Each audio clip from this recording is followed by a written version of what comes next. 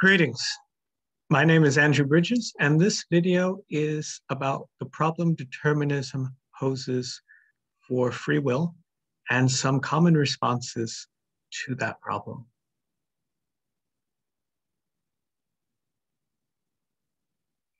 So the outline of this presentation will be in three parts. The first part will be a 3-minute video which outlines the relevance and scope of the philosophical problem of freedom, as well as how this problem relates to other contemporary problems in philosophy. Then I will present the problem determinism poses for free will and two common responses. And toward the end, we'll have a 2-minute activity to review the positions of libertarian free will and compatibilism. So let's begin with the video.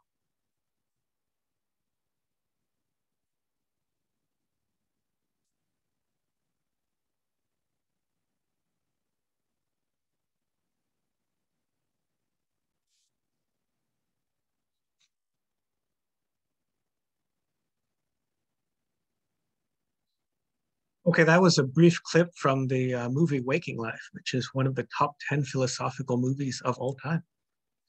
So the video outlined the problem determinism poses for free will. Now let's continue to discuss the problem determinism poses, as well as some of the responses.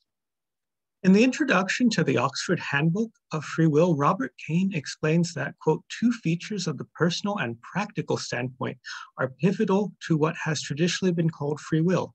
Individuals believe that they are free when the following two features are met. These features are A, that it is, quote, up to us what we choose from an array of alternative possibilities, and B, that, quote, the origin or source of our choices and action is in us and not in anyone or anything else over which we have no control. In the work entitled An Essay on Free Will, Peter van Inwagen defines determinism as the thesis that there is at any instant exactly one physical possible future. We may observe from the thesis of determinism the problem that is posed by the concept of free will. Reflecting on the problem, Kane writes, one can understand as a consequence why such a doctrine poses a threat to free will. If one or another of the forms of determinism were true, it seems that it would not be A, up to us what we chose from an array of alternative possibilities, since only one alternative would be possible. And it seems that B, the origin or source of our choice and actions would not be in us, but in a condition such as the decrees of fate, the foreordaining acts of God, or antecedent causes and laws over which we have no control, end quote. Philosophically speaking, the problem of determinism poses for free will, the problem which determinism poses for free will becomes two separate but related philosophical questions. The first question is whether the determinism is true, and the second question is whether indeterminism is necessary for free will. How philosophers choose to answer these questions become the two most common responses philosophers provide for the problem determinism poses for free will. The first response is that determinism is false and that indeterminacy, in particular, the ability to do otherwise, is necessary for free will. This is the philosophical position known as libertarian free will.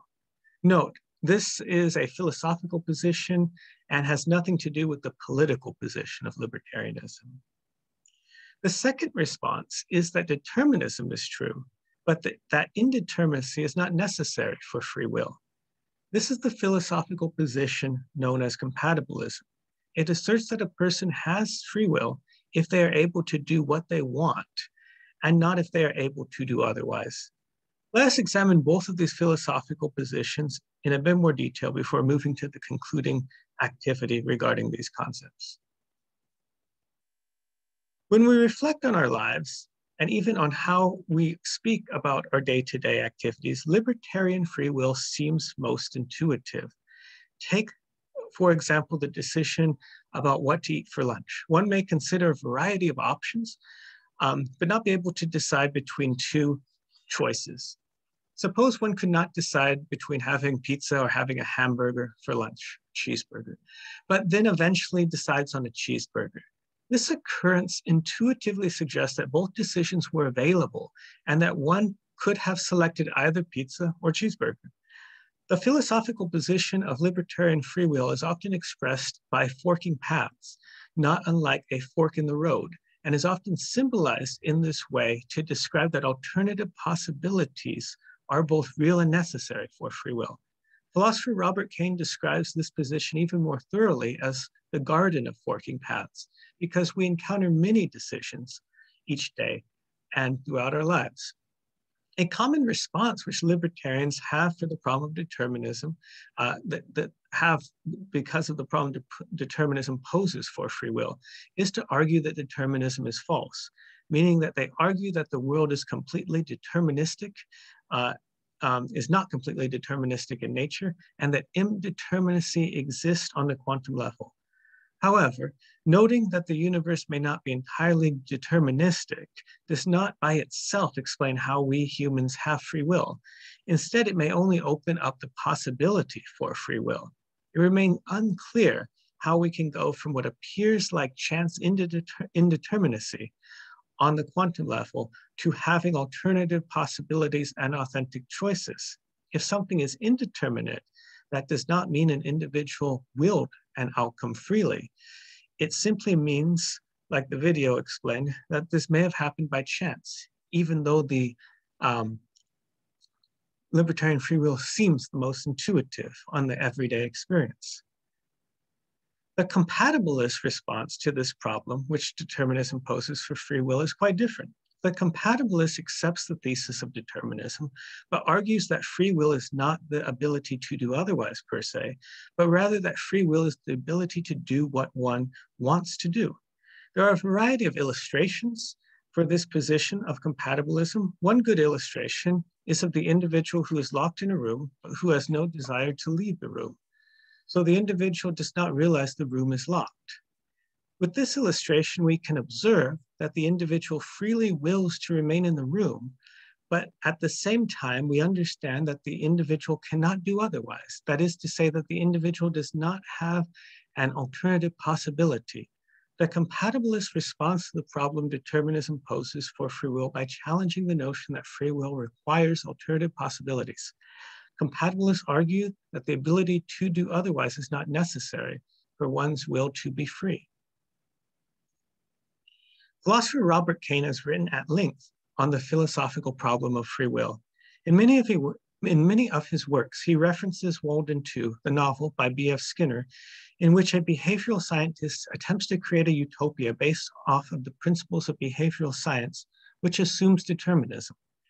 In Cain's free will anthology, he even includes the dialogue about free will and determinism between two characters. When I first read this dialogue, I remember that was the moment I decided I wanted to study philosophy. Or else I could have just been determined to study philosophy. It's a bit of philosophy humor.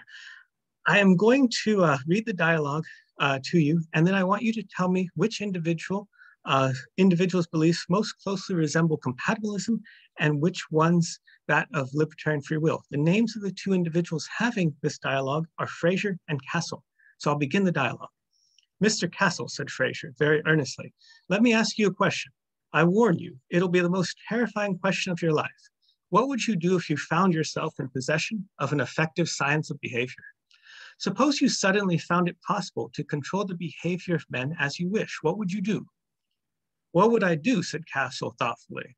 I think I would dump your science of behavior in the ocean and deny men all the help you could otherwise give them and give them the freedom they would otherwise lose forever. How could you give them freedom? By refusing to control them. But you would only be leaving the control in the hands of others. A pretty good share of the control would remain in the hands of the individual himself. That's an assumption too, and it's your only hope. It's your only possible chance to avoid the implications of a science of behavior. If man is free, then a technology of behavior is impossible. But I'm asking you to consider the other case. Further on, our members, that is, the members of Walden 2, are practically always doing what they want to do, what they choose, in quotes, to do. But we see to it that they will want to do precisely the things which are best for themselves and the community. So, which individual views most closely resemble libertarianism, and which individuals' views most closely resemble compatibilism, and why? The results. Hassel most closely resembles a libertarian because he believes that determinism is false and that the ability to do otherwise is necessary for free will. Fraser most closely resembles a compatibilist because he believes the thesis of determinism is true and that free will is the ability to do what one wants and not the ability to do otherwise. Thank you, and I hope you enjoyed this video.